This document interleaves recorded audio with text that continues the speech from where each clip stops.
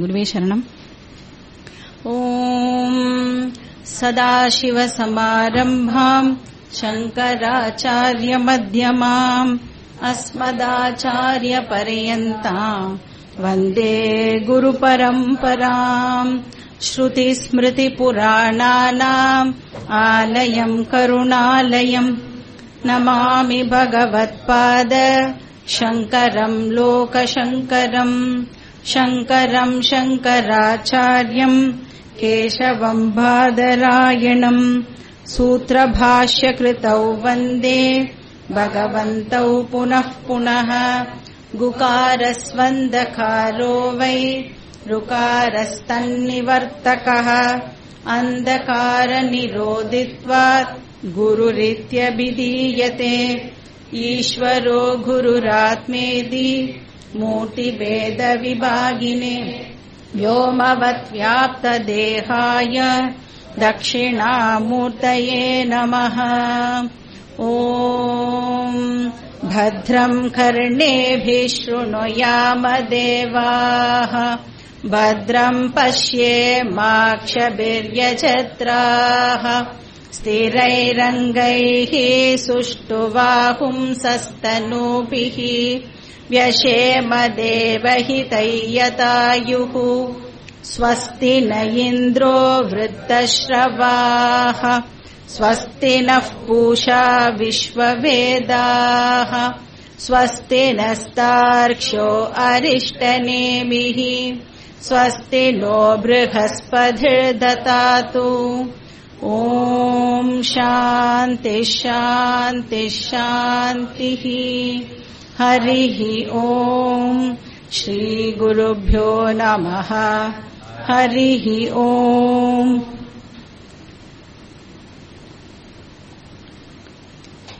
இன்னைக்கு நம்ம முண்டக்க உபனிஷத்தோட சம்மரி பார்க்க போறோம்.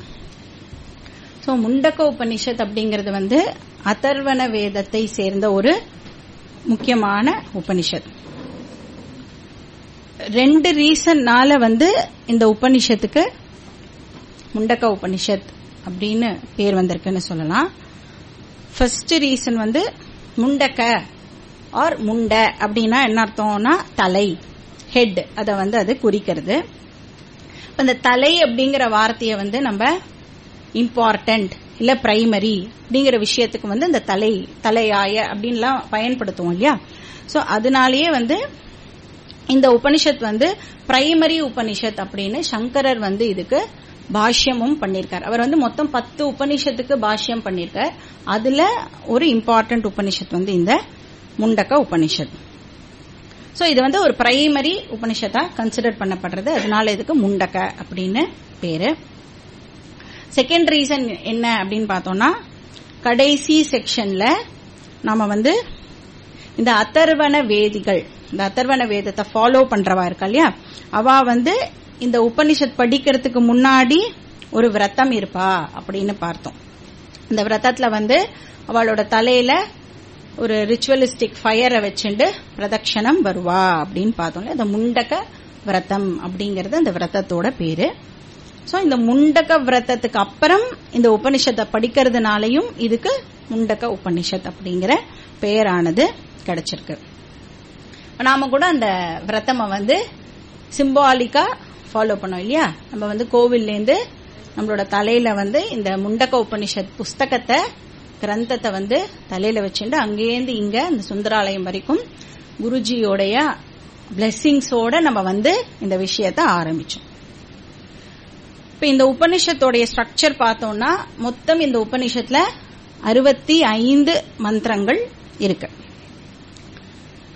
மொத்தம் 3 சாப்டர்ஸ் இந்த உபனிஷத்துல இருக்கு. ஒவ்வொரு சாப்டர்லயும் 2 செக்ஷன்ஸ் இருக்கு. இப்போ 65 mantras spread over 3 chapters முண்டக்க Upanishad அப்படின்னு நாம சொல்லலாம். சோ இப்போ ஒவ்வொரு செக்ஷனுடைய ஜிஸ்ட் அண்ட் அதுல என்ன மந்திரம் இம்பார்ட்டன்ட் அப்படிங்கறத மட்டும் நாம இப்போ பார்க்கலாம். இப்போ பிரதம முண்டக்க, அதுல ஃபர்ஸ்ட் செக்ஷன். இந்த செக்ஷன்ல மொத்தம் எத்தனை மந்திரம் இருக்கு அப்படின்னு பார்த்தா 9 மந்த்ராஸ் இதுல இருக்கு. இதுதான் வந்து இன்ட்ரோடக்டரி செக்ஷன் அப்படிங்கறதையும் நாம பார்த்தோம். இப்ப இந்த செக்ஷன்ல வந்து உபனிஷத் வந்து இந்த டீச்சிங் சம்பிரதாயத்தை நம்மளுக்கு இன்ட்ரோடியூஸ் பண்ணித்து. எப்படி வந்து இந்த டீச்சிங் ட்ரெடிஷன் ஆனது ஏற்பட்டது அப்படிங்கறதுல இருந்து இந்த ட்ரெடிஷனை வந்து நம்மளுக்கு அது சொல்லித்து. சோ இந்த டீச்சிங் ட்ரெடிஷனோட சேர்த்து இந்த உபனிஷத் எதை பத்தி நம்மளுக்கு சொல்ல போறது அப்படிங்கிற சப்ஜெக்ட் மேட்டரையும் வந்து நம்மளுக்கு இனிஷியலாவே இன்ட்ரோடியூஸ் பண்ணிடுது இந்த உபனிஷத் இல்லையா. எதை பத்தி படிக்க போறோம் தெரிஞ்சாதான் படிக்கலாமா இல்ல வேண்டாமா அப்படின்னு நாம டிசைட் பண்ணிக்கலாம். சோ இனிஷியலாவே வந்து இது சப்ஜெக்ட் மேட்டர் என்ன அப்படிங்கறத பத்தி சொல்லிது. சோ என்ன ட்ரெடிஷன்ல வந்திருக்கு இது? பகவான் ஸ்ரீமன் நாராயணன் கிட்டே இருந்து இந்த விஷயமானது இந்த டீச்சிங் ஆனது ஆரம்பிச்சது அப்படிங்கறத நம்ம பார்த்தோம். அப்போ இந்த ட்ரெடிஷன் எப்படிப்பட்ட ட்ரெடிஷன்? Divine tradition. இப்ப நம்ம எந்த ட்ரெடிஷனை ஃபாலோ பண்ணிட்டு இருக்கோம் அது வந்து ரொம்ப டிவைன் ட்ரெடிஷன், டிஃபெக்ட்லெஸ் ட்ரெடிஷன் அண்ட் கண்டிப்பா reliable tradition. Of course time tested tradition இல்லையா. நாராயணன் கிட்ட இருந்து ஆரம்பிச்சிருக்கு, இன்னி வரைக்கும் அதை நம்ம படிக்கிறோம் அப்படின்னா கண்டிப்பா அது வந்து காலத்தினால அழிக்க முடியாத ஒரு விஷயமா டைம் டெஸ்டட் ட்ரெடிஷனா இது இருக்கு. இது வந்து குரு சிஷ்யா பரம்பரை அந்த ரூபத்துல இந்த டீச்சிங் ஆனது தொடர்ந்து வந்துட்டு இருக்கு. சோ இந்த பெரினியல் ரிவர் மாதிரி அப்படின்னு நாம நேற்று கீதா கிளாஸ்ல கூட இதை வந்து கம்பேரிசன் பண்ணி பார்த்தோம். சோ ஒரு பெரினியல் ரிவர் மாதிரி வற்றாத ஜீவநதி மாதிரி இது வந்து தொடர்ந்து இந்த பரம்பரையானது வந்துட்டு இருக்கு. அப்போ இந்த உபனிஷத்தை என்ன பண்றதுன்னா சில ஆச்சாரியாஸோட பேரை மட்டும் நம்மளுக்கு இன்ட்ரோடியூஸ் பண்ணி கொடுக்கறது. இப்போ பிரம்மாஜி கிட்டே இருந்து சதுர்முக பிரம்மா அவர்கிட்டே இருந்து ஆரம்பிச்சு சில டீச்சர்ஸோட பேரை மட்டும் மென்ஷன் பண்ணிது. அண்ட் முண்டக்க உபனிஷத்தோட குரு சிஷ்யா யாரு அது வரைக்கும் வந்து இந்த குரு சிஷ்ய பரம்பரையை பத்தி இது சொல்லிது இல்லையா. இப்ப குரு வந்து அங்கிரஸ், சிஷ்யா ஷௌனகா. அப்போ பிரம்மாஜி, அதர்வ, அங்கிர், பாரத்வாஜ, அங்கிரஸ், ஷௌனகா இப்படிதான் வந்து நம்ம இந்த லீனியேஜ வந்து பார்த்தோம். இப்ப அங்கிரஸ் ஷௌனக சம்வாதம் இதுதான் வந்து முண்டக உபனிஷத். இப்ப இந்த ஷௌனகா அப்படிங்கிற டிசைபிள் வந்து என்ன பண்ணினார்? குருவை வந்து ரொம்ப மரியாதையோட அப்ரோச் பண்ணி எனக்கு வந்து இந்த விஷயத்த சொல்லுங்கோ அப்படின்னு கேட்டார். அப்ப விதிவத் உபசன்ன அப்படின்னு நம்ம பார்த்தோம் இல்லையா. பப்ரச்ச கேட்டார். விதிவத்னா ரூல்ஸ் என்னெல்லாம் ஃபாலோ பண்ணணுமோ அதெல்லாம் ஃபாலோ பண்ணி குரு கிட்ட போய் கேட்டார். அப்ப இது மூலமா என்ன இண்டிகேட் பண்றது உபனிஷத் அப்படின்னா இந்த பிரம்ம வித்யா அப்படிங்கறத வந்து கண்டிப்பா ஒரு குரு மூலமா தான் நாம தெரிஞ்சுக்கணும் அப்படிங்கறத உபனிஷத் கிளியரா இண்டிகேட் பண்றது. இப்ப டீச்சிங் மூலமா தான் இந்த நாலேஜ நம்மளால கெயின் பண்ண முடியும் அப்படிங்கறது வந்து ரொம்ப இம்பார்ட்டன்ட் மெசேஜ். இப்போ ஒரு சிஷ்யன் வந்து குருவை அப்ரோச் பண்ணும்பொழுது அந்த சிஷ்யன் கிட்ட 2 இம்பார்ட்டன்ட் குவாலிட்டிஸ் இருக்கணும் அப்படின்னு நாம பார்த்தோம். ஒன்னு வந்து ஸ்ரத்தா, இன்னொன்னு வந்து பக்தி. இது ரெண்டும் நம்ம நோட் பண்ணி வச்சுக்கணும். இது ரெண்டும் வந்து important qualifications for a student. அப்புறம் சிஷ்யன் வந்து குருவை வந்து மரியாதையோடு அப்ரோச் பண்ணி குரு கிட்ட போய் அந்த சிஷ்யன் வந்து ஒரு இம்பார்ட்டன்ட் குவெஸ்டியன் ஆனதை கேட்டான் இல்லையா. என்ன கேட்டான்? எந்த ஒரு உண்மைய தெரிஞ்சுண்டா எல்லாத்தோட உண்மையை பத்தியும் தெரிஞ்சின்றதுக்கு சமமாகிறது. அப்போ what is that ultimate truth or reality knowing which we know the truth of everything. இதுதான் அவனுடைய குவெஸ்டியனா இருந்தது. அப்ப எவ்ரிதிங் அப்படின்னா இந்த இடத்துல வந்து எதை மீன் பண்றது அப்படின்னா ஒரு விஷயத்தோடைய எசென்சியல் நேச்சர் என்ன அதனுடைய ஸ்வரூபத்தை தான் வந்து இது ஆக்சுவலி மீன் பண்றது. அப்ப ஏக விஞ்ஞானின சர்வ விஞ்ஞானம் பவதி. இதுதான் வந்து குவெஸ்டியனா இருந்தது. இப்ப சம்பிரதாயத்தை வந்து இன்ட்ரோடியூஸ் பண்ணிட்டு உபனிஷத் சப்ஜெக்ட் மேட்டரையும் இன்ட்ரோடியூஸ் பண்ணிட்டு அப்ப இந்த சப்ஜெக்ட் மேட்டரை வந்து நம்ம 2 பிரான்ச்சா பிரிக்கலாம் அப்படின்னு பார்த்தோம் இல்லையா. அபராவித்யா அண்ட் பராவித்யா. இப்ப இந்த பராவித்யா அப்படிங்கிறது தான் வந்து அல்டிமேட் ரியாலிட்டி பத்தின நாலேஜ். அப்ப அல்டிமேட் ரியாலிட்டி அப்படிங்கிறதுக்கு முண்டக்க உபனிஷத் என்ன பேர் கொடுத்தது அப்படின்னா அக்ஷரம் அப்படின்னு முண்டக்க உபனிஷத் வந்து அதுக்கு பேரை கொடுத்தது. சோ அத அக்ஷர வித்யா அப்படின்னு நாம சொல்லலாம். இப்ப அக்ஷர வித்யா பராவித்யா ரெண்டுமே வந்து சினானிமஸ்.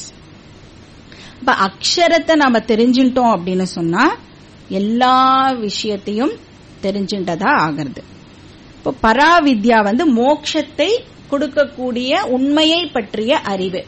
இதுதான் பராவித்யாவோட டெபினிஷன். அப்ப knowledge of the truth which liberates a person, இதுதான் பராவித்யாவுடைய விஷயம். அப்ப அபராவித்யானா என்னது? இந்த பராவித்யாக்கு தேவையான பிரிப்பரேட்டரி டிசிப்ளின். இப்ப இந்த நாலேஜ் வந்து பராவித்யாவை கம்பேர் பண்ணும்பொழுது, அதாவது அபராவித்யாவை பராவித்யாவோட கம்பேர் பண்ணும்பொழுது அபராவித்யா இன்ஃபீரியரா கன்சிடர் பண்ணப்படுறது. ஏன் இன்ஃபீரியரா கன்சிடர் பண்ணப்படுறது? ஏன்னா அபராவித்யா ஒரு நாளைக்கும் நம்மளுக்கு டைரக்டா மோட்சத்தை கொடுக்காது. அதனால அது இன்ஃபீரியரா கன்சிடர் பண்ணப்படுறது. அப்ப அது டைரக்டா மோட்சம் கொடுக்காது, அதனால அது யூஸ்ஃபுல் இல்லையா, யூஸ்லெஸ்ஸா அப்படின்னு கேட்டா கண்டிப்பா அது யூஸ்லெஸ் கிடையாது, வெரி வெரி யூஸ்ஃபுல். ஏன்னா இந்த பிரிப்பரேட்டரி டிசிப்ளின் இல்லாம நம்மளால ஒரு நாளும் பராவித்யாவை புரிஞ்சுக்க முடியாது. சோ அபராவித்யா வந்து நம்மள பராவித்யாக்கு லீட் பண்ணும். பராவித்யா நம்மள லிபரேட் பண்ணும், அபராவித்யா பராவித்யாக்கு நம்மள லீட் பண்ணும். So பராவித்யா superior. ஏன்னா பராவித்யா டைரக்டா நம்மளுக்கு மோட்சத்தை கொடுக்கிறது. இப்ப என்னெல்லாம் பிரிப்பரேட்டரி டிசிப்ளின் வந்து இந்த உபநிஷத்துல டிஸ்கஸ் பண்ணப்பட்டது அப்படின்னா, இங்க டீச்சர் வந்து 2 சாதனாவை பத்தி எம்பசைஸ் பண்றார். அதாவது ரிஃபைனிங் ஆக்டிவிட்டிஸ். பிரிப்பரேட்டரி சாதனானா என்ன அர்த்தம்? நம்ம மைண்ட வந்து பியூரிஃபை பண்றதுக்காக நாம பண்ற சாதனா ஆர் ஆக்டிவிட்டி. இப்ப மைண்ட வந்து ரிஃபைன் பண்ற ஆக்டிவிட்டிக்கு பேரு கர்மா அண்ட் உபாசனா அப்படின்னு உபனிஷத் வந்து நம்மளுக்கு சொல்லிது. இப்ப ஆக்ஷன் அண்ட் மெடிடேஷன் இந்த 2 ஆக்டிவிட்டிஸும் வந்து கொடுக்கப்பட்டது. ரெண்டுமே மைண்ட ப்ரிப்பேர் பண்றதுக்கு ஹெல்ப் பண்ணும் அப்படிங்கறத நாம பார்த்தோம். அப்ப அந்த கர்மா அண்ட் உபாசனா ரெண்டும் சேர்ந்தது பேரு அபராவித்யா. அதுதான் கர்ம யோகம் பிளஸ் உபாசனா யோகம் அப்படின்னு நம்ம சொல்றோம். அது ரெண்டும் சேர்ந்தது அபராவித்யா. இப்ப எது பராவித்யா? ஞான யோகம் வந்து பராவித்யா. இப்ப இந்த 3 யோகங்களும் வந்து புது பேர்ல, அதாவது நம்மளுக்கு கர்ம யோகம், உபாசனா யோகம், ஞான யோகம் 3 தெரியும். ஆனா இந்த உபனிஷத் வந்து அதே வந்து வேற பேரை கொடுத்து நம்மளுக்கு இன்ட்ரோடியூஸ் பண்றது இல்லையா? அப்போ கர்மயோகம் அண்ட் உபாசனா யோகம் சேர்ந்தது அபராவித்யா, ஞான யோகம் வந்து பராவித்யா. பேரு தான் வந்து வேற, பட் அதே விஷயம்தான். அப்புறம் உபனிஷத் என்ன பண்ணிட்டு நெக்ஸ்ட் அக்ஷரம் அப்படின்னா என்ன அப்படிங்கறத நம்மளுக்கு டிஃபைன் பண்ணிது இல்லையா? இப்ப அக்ஷரம்னா அல்டிமேட் ட்ரூத். அது எப்படி அப்படின்னு பார்த்தோம்னா, எப்படிப்பட்டது அப்படின்னா அது நித்தியம் சர்வகதம் அப்படின்லாம் பார்த்தோம். நித்தியம்னா என்ன அர்த்தம்? எல்லா காலத்திலயும் வந்து அது இருந்துட்டே இருக்கும் இல்லையா? அப்ப சர்வகதம்னா ஆல் பர்வேடிங், எல்லா இடத்துலயும் அது வியாபிச்சு இருக்கு. அப்ப நம்ம என்ன இதுக்கு இங்க பார்த்தோம்? சர்வகதம்னா ஹியர், நித்தியம்னா நவ் அப்படின்னு பார்த்தோமா? அப்ப சர்வகதம்னா இங்க, நித்தியம்னா இப்போ. அப்ப இங்க இப்போ எது ஒண்ணு இருக்கோ அது அக்ஷரம். அது அப்புறம் அத்ரேஷ்யம் அப்படின்னு பார்த்தோம். அத்ரேஷ்யம்னா அது ஆப்ஜெக்ட் கிடையாது. அப்ப நம்ம சென்ஸ் ஆர்கன்ஸ் மூலமா அதை ஒரு நாளும் நம்மளால பர்சீவ் பண்ண முடியாது. ஏன்னா சென்ஸ் ஆர்கன்ஸ்னால பர்சீவ் பண்ணணும் அப்படின்னா அது ஏதாவது ஒரு சென்ஸ் ஆப்ஜெக்டா இருந்தா மட்டும்தான் நம்மளோட சென்ஸ் ஆர்கன்ஸ்னால அதை கிரகிக்க முடியும். அப்ப அது அத்ரேஷ்யம். அப்ப அது எப்படிதான் இருக்கும், அது எனக்கு புரியவே இல்லையே அப்படின்னா அதுதான் அல்டிமேட் ட்ரூத் அப்படின்னு அர்த்தம். அப்புறம் சுசூக்ஷ்மம். சுசூக்ஷ்மம்னா என்னது? ரொம்ப ரொம்ப ரொம்ப சட்டில். இப்ப எக்ஸ்பீரியன்ஸ்ட் ஆப்ஜெக்டும் இல்ல, அது எக்ஸ்பீரியன்ஸும் இல்ல. நெக்ஸ்ட் தான் வந்து பூத யோனிம் அப்படிங்கறத பார்த்தோம் இல்லையா? பூத யோனிம்னா இந்த ஜகத்துக்கு காஸ், காரணம். ஜகத் காரணம் அக்ஷரம். இப்ப காரண ஈஸ்வரா அப்படின்னு நாம பார்த்தோம். இப்போ காரணம் வந்து ரொம்ப ரொம்ப இம்பார்ட்டன்ட் டெபினிஷன். ஏன்னா காரணம் மட்டும்தான் எல்லா காரியத்துக்கு பின்னாடி இருக்கிற உண்மை இல்லையா? அப்ப காரணம் தெரிஞ்சிடுத்து அப்படின்னு சொன்னா நம்ம என்டையர் வேர்ல்டு காரியம் அப்படிங்கறத தெரிஞ்சுடலாம். இப்ப இந்த கிரியேஷனுடைய எசன்ஸ் என்ன அப்படின்னு பார்த்தோம்னா காரணம் அக்ஷரம் தான் இந்த கிரியேஷனோட எசன்ஸா இருக்கு. அதுக்கு என்ன எக்ஸாம்பிள் பார்த்தோம்?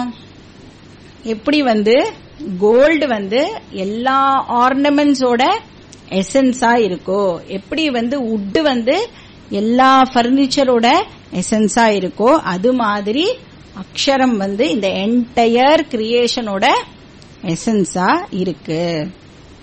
அதனால அக்ஷர விஞ்ஞானேன சர்வ விஞ்ஞானம் பவதி. அதனால அக்ஷர வித்யாவை நம்ம பராவித்யா அப்படின்னு சொல்றோம். இப்போ ஃபர்ஸ்ட் செக்ஷன்லயே உபனிஷத் இன்னொரு இம்பார்ட்டன்ட் மெசேஜையும் கொடுத்தது. இப்ப இந்த மந்திரத்திலேயே ஆக்சுவலி அதுவும் வருது.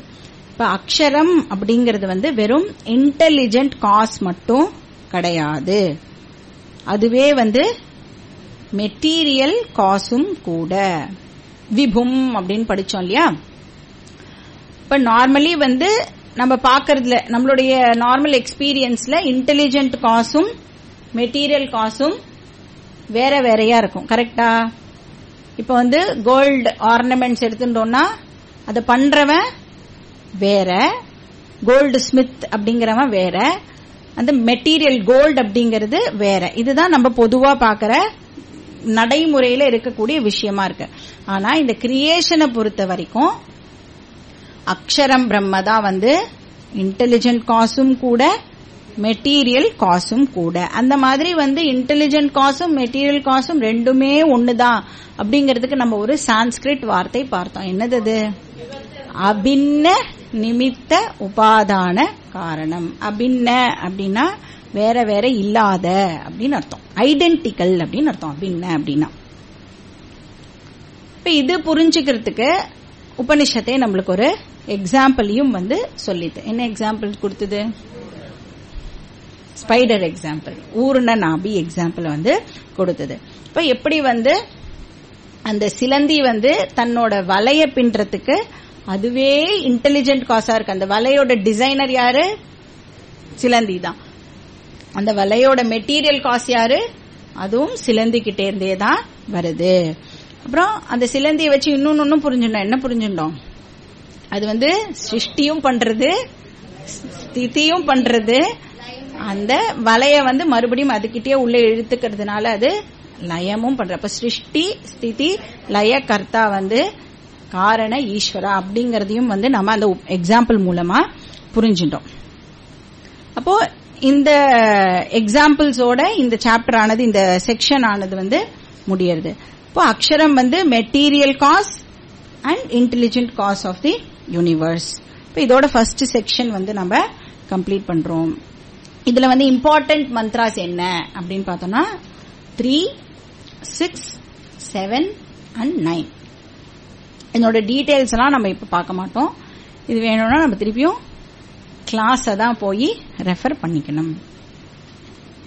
இப்ப இந்த சிலந்தி எக்ஸாம்பிளோட நம்ம இந்த பிருத்திவியிலிருந்து ஓஷதையெல்லாம் எப்படி வருது, வேரியஸ் கைண்ட்ஸ் ஆஃப் வெஜிடேஷன்லாம் எப்படி வருது அப்படிங்கிற எக்ஸாம்பிளையும் பார்த்தோம். அப்போ அதுல இருந்து என்ன தெரிஞ்சுக்கிறோம்? இந்த கிரியேஷன் எப்படி விதவிதமான அநேக விஷயங்கள் எப்படி உற்பத்தி ஆகிறது அப்படிங்கறதுக்கும் அந்த எக்ஸாம்பிள் நம்மளுக்கு யூஸ் ஆச்சு. அதுக்கப்புறம் யதா சத புருஷாத் கேசலோமானி, எப்படி ஒரு சேத்தன வஸ்துல இருந்து ஒரு அச்சேதனம் கிரியேட் ஆக முடியும் அப்படிங்கறதுக்கும் அந்த எக்ஸாம்பிளை நம்ம ஞாபகம் வச்சுக்கணும். சோ இந்த 3 எக்ஸாம்பிளும் இந்த 3 டிஃபரெண்ட் விஷயத்த நம்ம புரிஞ்சுக்கிறதுக்காக கொடுக்கப்பட்டது. அப்படியே அந்த எக்ஸாம்பிளை எக்ஸ்ட்ராபோலேட்லாம் பண்ணி தப்பா அண்டர்ஸ்டாண்ட் பண்ணிட்டு கூடாது. எதுக்காக அந்த எக்ஸாம்பிள் கொடுத்திருக்கோ அதுக்காக மட்டும் அதை நாம பயன்படுத்திக்கணும். இதோட ஃபர்ஸ்ட் செக்ஷன் ஆனது முடிஞ்சிடுறது. இப்ப செகண்ட் செக்ஷனுக்கு நம்ம மூவ் ஆன் பண்ணலாம். இப்ப செகண்ட் செக்ஷன்ல மொத்தம் பார்த்தோம்னா 13 மந்த்ராஸ் இருக்கு. செகண்ட் செக்ஷன்ல மெயினா எதை பத்தி பேசுறது இந்த செக்ஷன் பார்த்தா அபராவித்யாவை பத்தி டிஸ்கஸ் பண்றது இந்த செக்ஷன். அபராவித்யா பத்தியும் பேசுறது. அப்புறம் குரு உபசதனம் அதுவும் வந்து இங்க இலாபரேட்டா பேசப்பட்டது. குரு உபசதனம் அப்படின்னா குரு கிட்ட போய் அப்ரோச் பண்றது அப்படின்னு அர்த்தம். இப்ப அது வந்து ஒரு பர்சனோடைய இம்பார்ட்டன்ட் மைல்ஸ்டோன் அவளோட லைஃப்ல என்ன அப்படின்னு பார்த்தோம்னா அந்த ஃபார்மலா டெலிபரேட்டா போய் நம்ம வந்து அந்த ஸ்பிரிச்சுவல் விஷயம் எனக்கு தெரியணுங்கிறதுக்காக நம்ம குரு கிட்ட போறோம் இல்லையா, அது பேரு குரு உபசதனம். அப்ப நான் வந்து என்னோட போக்கஸ அபராவித்யாலேருந்து பராவித்யாக்கு ஷிஃப்ட் பண்றது பேரு குரு உபசதனம். இந்த டிரான்சிஷன் பேரு குரு உபசதனம். இப்ப அபராவித்யால வந்து எதை பத்தி பார்த்தோம்? கர்மா பத்தியும் உபாசனா பத்தியும் வந்து பேசப்பட்டது. அப்ப கர்மா பத்தி உபனிஷத் வந்து ரொம்ப எக்ஸ்டென்சிவா வந்து நம்மளுக்கு டீல் பண்ணிது இல்லையா. நிறைய வேதிக் ரிச்சுவல்ஸ் எல்லாம் பத்தி சொல்லிதுல, தர்ஷ பூர்ண மாசம் அந்த மாதிரி நிறைய வேதிக் ரிச்சுவல்ஸ் எல்லாம் பத்தி சொல்லிது. அப்புறம் பூஜா ஜபம்.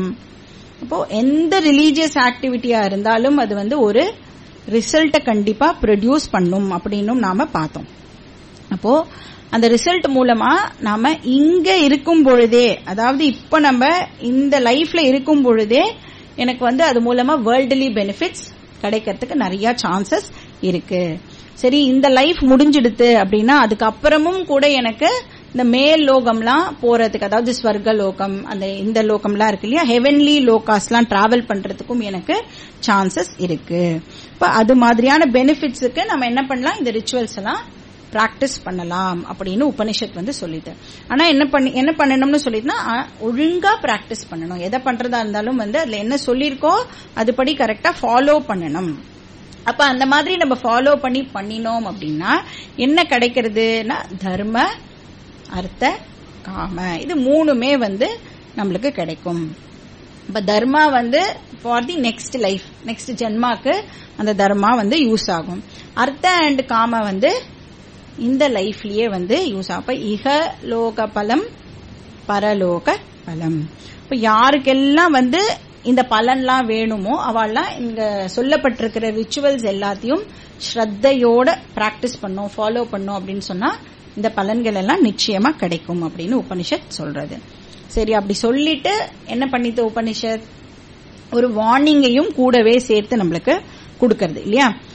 என்ன சொல்றது, எல்லா வேர்ல்ட்லி ரிசல்ட்டும் வந்து எப்படிப்பட்டது, அது வந்து இகலோகமா இருக்கட்டும் இல்லைன்னா பரலோகமா இருக்கட்டும், எப்படிப்பட்ட வேர்ல்ட்லி பெனிஃபிட்டா இருந்தாலும் அது தோஷத்துக்கு உட்பட்டது. தோஷத்ரயம் அதுக்கு வந்து உண்டு அப்படின்னு பார்த்தோம் இல்லையா. என்னது தோஷத்ரயம்? துக்க மிஸ்ரி தத்துவம். துக்க மிஸ்ரி தத்துவம் அப்படின்னா எந்த ஒரு விஷயத்த நம்ம அடையணும் அப்படின்னு சொன்னாலும் அது கூட ஒரு பெயின் டெஃபினட்டா இருக்கும் அப்படின்னு சொல்றது.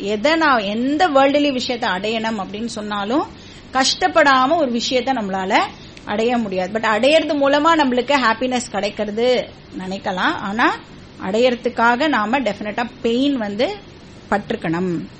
அப்ப துக்க மிஸ்ரி தத்துவம் அது ஒரு தோஷம். அதுல நெக்ஸ்ட் வந்து அதிருப்தி கரத்துவம். சோ டோட்டல் சாட்டிஸ்பாக்சன் அப்படிங்கறது நம்ம வாழ்க்கையில எதை அடைஞ்சாலும் நம்மளுக்கு கிடைக்கவே கிடைக்காது. எந்த வேர்ல்ட்லி விஷயத்தை அடைஞ்சாலும் வேற ஒன்னு எனக்கு கிடைக்காதா அப்படின்னு நாம ஏங்கத்தான் ஏங்குவோம். அதனால என்ன ஆகணும், இன்னும் கிரீடு தான் வந்து ஜாஸ்தி ஆகும். அதனால அதிருப்தி கரத்துவம் வந்து ரெண்டாவது தோஷம். மூணாவது தோஷம் பந்தகத்துவம், இமோஷனல் டிபெண்டன்ஸ் ஏற்பட்டுடும். அந்த விஷயம் இல்லை அப்படின்னா என்னால என்னோட லைஃபையே வந்து லீட் பண்ண முடியாதுங்கிற அளவுக்கு அதோட எனக்கு ஒரு அட்டாச்மெண்ட் ஆனது ஏற்பட்டுடும். சரி, இந்த மாதிரி தோஷம்லாம் இருக்கே, அதனால கர்மத்தை அப்படியே விட்டுடலாமா அப்படின்னா கர்மத்தை விட முடியாது. ஃபர்ஸ்ட் ஆஃப் ஆல் விடவும் யாருமே நம்மள சொல்லல. அப்ப இந்த கர்மத்தை எல்லாம் என்ன பண்ணணும் நம்ம?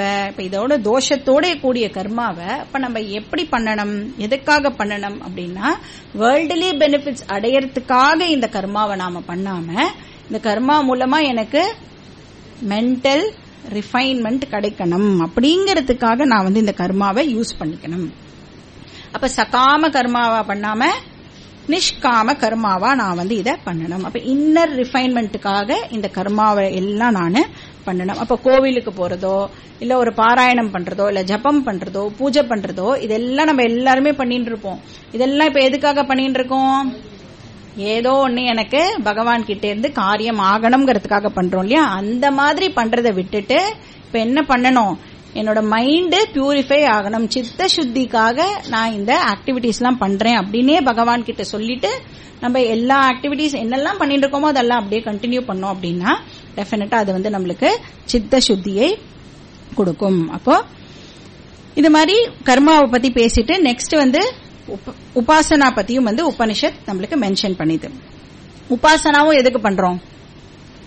வேர்ல்டலி பெனிஃபிட்காக தான் உபாசனாவும் பிராக்டிஸ் பண்ணப்படுறது. அப்ப அந்த உபாசனா மூலமா what is the highest benefit ஒருத்தருக்கு கிடைக்கும் அப்படின்னா பிரம்மலோகம் தான் ஒரு ஹையஸ்ட் பெனிஃபிட் உபாசனா பண்றதுனால கிடைக்கக்கூடியது. அந்த பிரம்மலோகமே எடுத்துட்டா கூட அதுவும் இந்த திரிவித தோஷத்துக்கு உட்பட்டது, தோஷத்ரயம் உடையது அப்படின்னு நாம பார்த்தோம். அதனால உபாசனாவையும் நம்ம எதுக்காக பிராக்டிஸ் பண்ணணும்? மென்டல் ரிஃபைன்மெண்ட்டுக்காகவே அந்த விஷயத்தையும் பிராக்டிஸ் பண்ணணும். அப்படி நம்ம பண்ற ஆக்டிவிட்டிஸ் எல்லாத்தையுமே என்னோட சித்த சுத்திக்காக நான் பண்றேன் அப்படின்னு பிராக்டிஸ் பண்ணும்பொழுது நேச்சுரலா நம்மளுக்கு இந்த விஷயத்தின் மேல இன்க்ளினேஷன் ஜாஸ்தி ஆகும், இன்ட்ரெஸ்ட் ஜாஸ்தி ஆகும். நம்மளுக்கு புரியறதோ புரியலையோ அது செகண்டரி விஷயம். பட் கிளாஸ்க்கு வரணும் அப்படிங்கிற இன்ட்ரெஸ்ட் டெஃபினட்டா இது மூலமா நம்மளுக்கு கிடைக்கும். அப்ப இதுதான் கர்மா அண்ட் உபாசனாவோட ரிசல்ட்டா சொல்லப்பட்டது. கர்மாவும் உபாசனாவும் பண்ணதுக்கு அப்புறம் என்ன நெக்ஸ்ட் ஸ்டெப்புக்கு போனோம்? நம்ம ஞான யோகம், செல்ஃப் நாலேஜ் இருக்கு இல்லையா? அப்ப அது செல்ஃப் நாலேஜ்னு பேர் இருக்கே, அதனால அதை நானே செல்ஃபா தெரிஞ்சுருவேன் அப்படின்னு நாம ஒரு நாளும் அதை அட்டெம்ப்ட் பண்ண கூடாது. அப்ப கண்ணை மூடிண்டு நான் ஹூ அம் ஐ அப்படி நானே உட்கார்ந்து மெடிடேட் பண்ணி நான் யாருன்னு கண்டுபிடிச்சிருவேன் அப்படின்னா என்ன ஆன்சர் கிடைக்கும்னு பார்த்தோம்.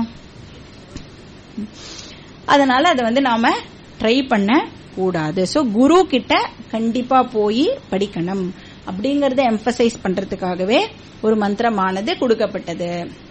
தத் விஜ்ஞார்த்தம் ச குருமேவ அபிகச்சேத் அப்படிங்கறத நாம பார்த்தோம். சரி, அந்த குருவும் இந்த செல்ஃப் நாலேஜ் ஏதாவது ஒரு மிஸ்டீரியஸ் பிராக்டிஸ் மூலமா நம்மளுக்கு கொடுத்துருவாரா? ஏதாவது மிஸ்டீரியஸ் மெத்தட் எல்லாம் சொல்லி கொடுத்து இந்த ஞானத்தை நம்மளுக்கு மிஸ்டிக் ஞானம் அந்த மாதிரிலாம் ஏதாவது ஏற்படுமா? இந்த ஸ்பரிஷ தீட்சை, நயன தீட்சை, ஆலிங்கன தீட்சை, அந்த மாதிரிலாம் நிறைய தீட்சை எல்லாம் இருக்கு. அந்த மாதிரி எல்லாம் ஏதாவது குரு கொடுப்பாரா அப்படின்னா ஒண்ணுமே பண்ண மாட்டார். ஒரே ஒரு மெத்தட் தான் இருக்கு இந்த நாலேஜை நாம அடையறதுக்கு. சோ இந்த நாலேஜ் டிரான்ஸ்பர் நார்மல் மெத்தட், எல்லாரும் எப்படி படிச்சாலோ அதே மாதிரி தான் நம்ம படிக்கணும். இந்த மெத்தட் வெரி இஃபெக்டிவ் மெத்தடும் கூட. அப்ப என்ன பண்ணணும்? Consistent systematic study.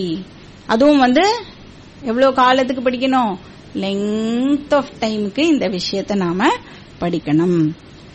அப்ப குரு அப்படிங்கிற வார்த்தையை கேட்டாலே நம்மளுக்கு என்ன ஞாபகத்துக்கு வரணும்? டீச்சிங் ஞாபகத்துக்கு வரணும். வேற எதுவுமே ஞாபகத்துக்கு வர கூடாது. நான் ப்ரோவாச்சதாம் தத்வதோ பிரம்ம வித்யாம். இப்ப ஸ்டெப் பை ஸ்டெப் குரு சிஷ்யாக்கு சொல்லி தருவா. அதனால குரு அப்படின்னாலே டீச்சர். வேற எந்த குருக்கு வேற எந்த மீனிங்கும் நம்ம போட்டு குருவை பர்சானிஃபை எல்லாம் பண்ணிடக்கூடாது. டீச்சிங் மட்டும்தான் நம்மளுக்கு அது மூலமா ஞாபகத்துக்கு வரணும். இல்லனா நிறைய மிஸ்டிக் ஐடியாஸ்லாம் நம்மளுக்கு உற்பத்தி ஆகி அதனால கிடைக்கும் இதனால கிடைக்கும் நம்மளுக்கு ராங் ஐடியாஸ்லாம் ஃபார்ம் பண்ணிடுவோம். சோ குரு அப்படின்னு சொன்னாலே டீச்சிங் தான் நம்மளுக்கு ஞாபகத்துக்கு வரணும். இப்ப இந்த செக்ஷன்ல என்ன மந்த்ராஸ் இம்பார்ட்டன்ட் அப்படின்னு பார்த்தோம்னா 12 and 13 இந்த செக்ஷன்ல இம்பார்ட்டன்ட் மந்த்ராஸ். பரீட்சலோகான் கர்மச்சிதான், அதுவும் தஸ்மை ச வித்வான் உபசன்னாய. இந்த 12 and 13 இம்பார்ட்டன்ட் மந்த்ராஸா கன்சிடர் பண்ணப்படுறது. அதுக்கப்புறம் ஃபர்ஸ்ட் சாப்டர் இந்த 2 செக்ஷனோட முடிஞ்சிடுறது இல்லையா? அப்ப செகண்ட் முண்டகா ஃபர்ஸ்ட் செக்ஷன். அதுல எத்தனை மந்திரங்கள் இருக்குன்னா 10 மந்திரங்கள் இதுல இருக்கு. சோ இந்த செகண்ட் சாப்டர்ல தான் ஆக்சுவலா டீச்சிங் ஆனது ஆரம்பிக்கிறது. இப்ப டீச்சர் அக்ஷரம் வந்து ஜகத் காரணம் அப்படிங்கறத இன்ட்ரோடியூஸ் பண்ணிட்டு, சோ காரணம்னா இந்த இடத்துல வந்து both material cause as well as intelligent cos. சரியா? இப்ப இந்த அக்ஷரம் காரணம்ல இருந்து தான் வந்து இந்த பஞ்ச சூக்ஷ்ம ஸ்தூல பூதானி வந்தது. 5 சட்டில் அண்ட் 5 கிராஸ் எலிமெண்ட்ஸ், அப்புறம் அதோட காம்பினேஷன்ஸ், இதெல்லாம் வந்து அந்த காரணத்துல இருந்து வந்தது அப்படின்னு நம்ம பார்த்தோம். அப்ப காம்பினேஷன் அப்படின்னா பௌத்திக பிரபஞ்சம் அப்படின்னு அர்த்தம். இப்ப சூக்ஷ்ம பூதானி சூக்ஷ்ம பௌத்திகானி, ஸ்தூல பூதானி ஸ்தூல பௌத்திகானி அப்படின்னா என்ன அர்த்தம்? சிம்பிளா சொல்லணும்னா எல்லா திங்ஸும் எல்லா பீயிங்ஸும் அப்படின்னு அர்த்தம். இருக்கிற ஒரு ஒரு ஆப்ஜெக்ட் அண்ட் ஒரு ஜீவராசிகள் எல்லாமே வந்து இந்த காரணத்துல இருந்துதான் வந்தது. அப்ப எல்லா லோகங்களும் வந்து இதுல இருந்துதான் வந்தது அப்படின்னு உபனிஷத் வந்து சிருஷ்டி தத்துவம் பத்தி நம்மளுக்கு இன்ட்ரோடியூஸ் பண்ணிட்டு இல்லையா? இப்ப இதோட சேர்த்து சிருஷ்டி தத்துவம் சொல்லி அதோட என்ன சொல்லிட்டு இந்த வேதிக் ட்ரெடிஷன் பத்தியும் வந்து நம்மளுக்கு உபனிஷத் வந்து சொல்லி கொடுத்தது. அதாவது பரா அண்ட் அபரா வித்யா இதையும் வந்து இந்த இடத்துல சொல்லிது. இதெல்லாம் யாரு கிரியேட் பண்ணா? இந்த பராவித்யா அபராவித்யாலாம் யாரு கிரியேட் பண்ணா? இந்த நாலேஜ வந்து ஏதாவது ஒரு ரிஷியோ இல்ல ஏதாவது ஒரு ஹியூமன் பீயிங்கோ, சாதாரண ஹியூமன் பீயிங்கோ வந்து இத கிரியேட் பண்ணி கொடுத்தாளா அப்படின்னா அதுக்கு வந்து உபனிஷத் என்ன சொல்லிட்டு, இது வந்து பகவானே வந்து இந்த விஷயத்தையும் கிரியேஷனோட சேர்த்து நம்மளுக்கு கொடுத்தார் அப்படிங்கறத நம்ம பார்த்தோம். அப்போ கீயையும் சேர்த்தே நம்ம கையில பகவான் வந்து கொடுத்துட்டார். அதனால நம்மளால கண்டிப்பா ஒரு நாளும் இதுல இருந்து எஸ்கேப் ஆக முடியாது. இன்னைக்கு இல்லைனாலும் என்னைக்காவது ஒரு நாள் இந்த விஷயத்துக்கு நாம வந்துதான் ஆகணும். அப்போ வேதம், மந்திரம், கர்மாணி, தட்சிணா இது எல்லாமே வந்து பகவான் தான் வந்து கிரியேட் பண்ணினார் அப்படிங்கறத நாம பார்த்தோம்.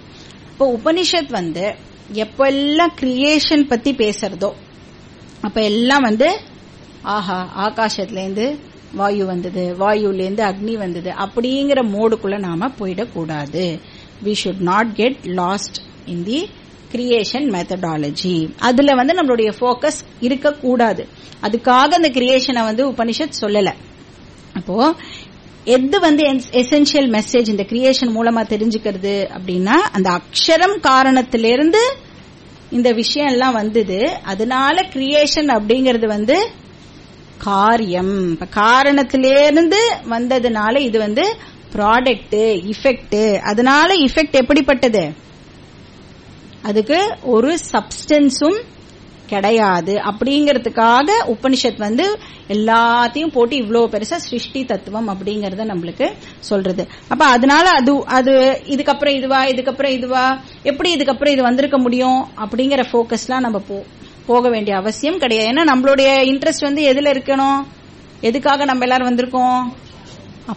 அப்போ உபனிஷத் வந்து அது எதுக்காக சொல்றது அப்படின்னா சென்ட்ரல் மெசேஜ் வந்து கிரியேஷன் அப்படிங்கிறது வந்து ப்ராடக்ட். அதனால ப்ராடக்ட் அப்படின்னாலே அது வெறும் நேம் அண்ட் ஃபார்ம். இதுதான் வந்து எந்த உபனிஷத் படிச்சாலும் அதுல எந்த சிருஷ்டி தத்துவம் இருந்தாலும் நம்மளோட போக்கஸ் எதுல இருக்கணும்? கிரியேஷன் வந்து ப்ராடக்ட், அதுலதான் நம்மளுடைய போக்கஸ் ஆனது இருக்கணும். ஏன்னா காரியம்க்கு வந்து சப்ஸ்டன்ஸே வந்து இல்ல. இப்ப காரியத்தோட ஃபீச்சர்ஸ் என்ன அப்படின்னு நம்ம பார்த்தோம் இல்லையா? என்ன ஃபீச்சர்ஸ் காரியத்துக்கு? நம்மளோட ஃபேமஸ் கோட் அநேக அசார அனித்ய அசத்தியம். ஒரு 5-6 கிளாஸ் சொல்லலோனே ஆர்டர்லாம் மாத்திட கூடாது, அதே ஆர்டர்ல தான் சொல்லணும். அநேக அசார அனித்ய அசத்தியம். அப்ப இந்த என்டையர் யூனிவர்ஸே வந்து எப்படி இருக்கு? ப்ளூரலிஸ்டிக் யூனிவர்ஸா இருக்கு. அநேகம் இல்லையா? அப்புறம் அசாரம்னா என்ன? அதுக்கு சப்ஸ்டன்ஸ் கிடையாது, எசன்ஸ் கிடையாது. அது வெறும் நாம ரூபம். அப்ப அது நாம ரூபமா இருக்கிற காரணத்தினால அது எப்படி இருக்கு?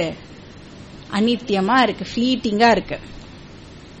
அப்புறம் அசத்தியம். அசத்தியம்னா அதுக்கு எக்ஸிஸ்டன்ஸ் கிடையாது. அப்ப அதுக்கு எக்ஸிஸ்டன்ஸ் கிடையாது அப்படின்னா அதுக்கு என்ன பேர் கொடுத்தோம் நம்ம? மித்யா. அப்போ நம்ம வந்து சாதாரணமா பேசும்போது தங்கமும் நகையும் இருக்கு அப்படின்னு பேச மாட்டோம் இல்லையா? என்ன சொல்லுவோம்?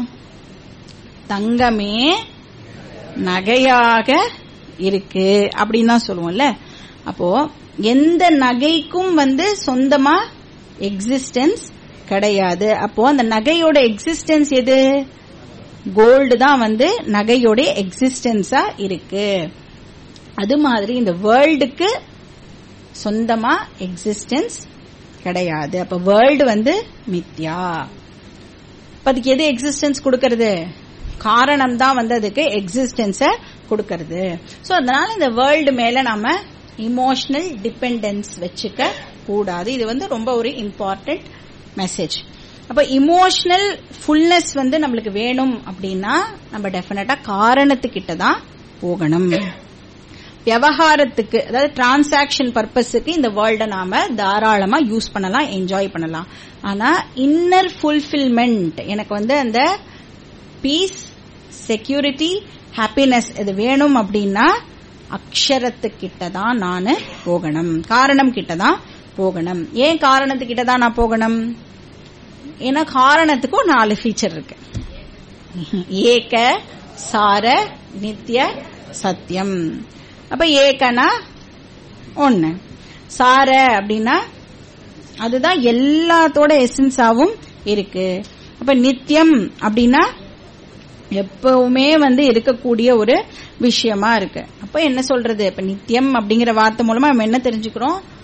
பகவான நாம புடிச்சுக்கணும். இப்ப வேர்ல்டுலி ரிலேஷன்ஸ் எல்லாம் இருக்கு இல்லையா, ஸ்பௌஸ், சன்னு, டாட்டர், தாத்தா, பாட்டி, பேரன், பேத்தி, யாருமே வந்து நிரந்தரமோ கிடையாது. யாரும் நிரந்தரம் கிடையாது. இப்ப வேர்ல்டு ரிலேஷன்ஸ் எல்லாம் வந்து ஒன்னுத்துக்குமே பிரயோஜனப்படாது அப்படின்னு சொன்னோம். அதனாலதான் அனன்யாஸ் சிந்தயந்தோமாம் ஏஜனா பரியுபாசதே தேஷாம் நித்யாபியுக்தானாம் யோகக்ஷேமம் மகாம்யகம். அதனால வந்து நித்தியமா இருக்கிற பகவான நாம ஹோல்டு பண்ணிக்கணும். அப்புறம் சத்தியம். சத்தியம்னா அது மட்டும்தான் ரியாலிட்டி. ரியாலிட்டினா என்னது? எது ஒண்ணுக்கு தனக்கு எக்ஸிஸ்டன்ஸ் இருக்கோ, இண்டிபெண்டன்ட் எக்ஸிஸ்டன்ஸ் எது ஒன்னுக்கு இருக்கோ அது வந்து சத்தியம். That which has existence of its own. அப்ப அன்ரியல்னா எது ஒன்னுக்கு எக்ஸிஸ்டன்ஸ் இருக்கிற மாதிரி இருக்கோ, டிபெண்டன்ட் எக்ஸிஸ்டன்ஸ் ஒரு பாரோட் எக்ஸிஸ்டன்ஸ் எதுக்கு இருக்கோ அதை வந்து நம்ம அன்ரியல், மித்யா அப்படின்னு சொல்றோம். அப்ப that which appears but without having its own existence வந்து நம்ம அன்ரியல் அப்படின்னு சொல்றோம். அதனால அக்ஷரம் சத்தியம், ஜகத் மித்யா. சரி, இப்ப அந்த அக்ஷரத்தை எங்க கண்டுபிடிக்கணும் அப்படின்னா உபனிஷத் அதுக்கு நம்மளுக்கு ஒரு க்ளூ கொடுத்தது. அதை எப்படி கண்டுபிடிக்கணும், எங்க கண்டுபிடிக்கணும்? இப்ப ஏதத்யோ வேத நிஹிதம் குஹாயாம் சோ வித்யா கிரந்திம் பிகிரிதீக சோமிய அப்படின்னு எப்படி கண்டுபிடிக்கணும், எங்க கண்டுபிடிக்கணும்னா அந்த மந்திரத்துல உபனிஷத் வந்து சொல்லித்து. இதோட வந்து செகண்ட் சாப்டருடைய ஃபர்ஸ்ட் செக்ஷன் வந்து கம்ப்ளீட் ஆகிறது. அப்ப இம்பார்ட்டன்ட் மந்த்ராஸ் வந்து இதுல என்ன அப்படின்னு பார்த்தோம்னா 1, 2 and 9.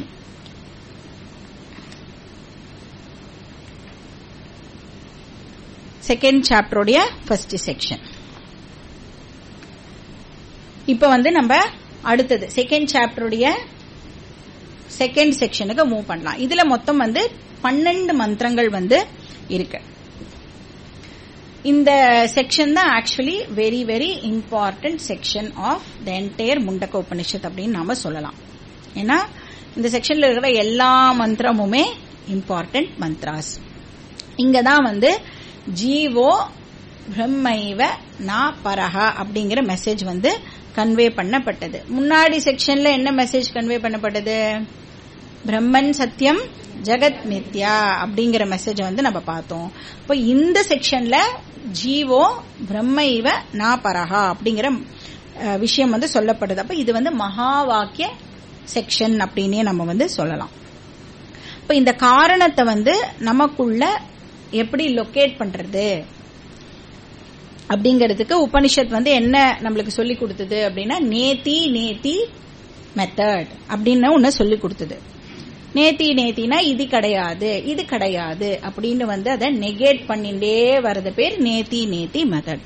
அப்போ என்ன சொல்லிது? எது எல்லாம் நம்ம கிட்ட மாறிண்டே இருக்கோ அதை எல்லாத்தையும் வந்து நீ நெகேட் பண்ணிட்டே வந்துடு அப்படின்னு சொல்லிது இல்லையா. அப்ப ஃபர்ஸ்ட் எங்கேருந்து ஆரம்பிப்போம், நம்ம பிசிக்கல் பாடியில இருந்து தான் நம்ம ஆரம்பிப்போம். அது வரைக்கும் தானே நம்ம இருக்கோம், அதுக்கு மேல வெளியில நம்ம கிடையாது இல்ல.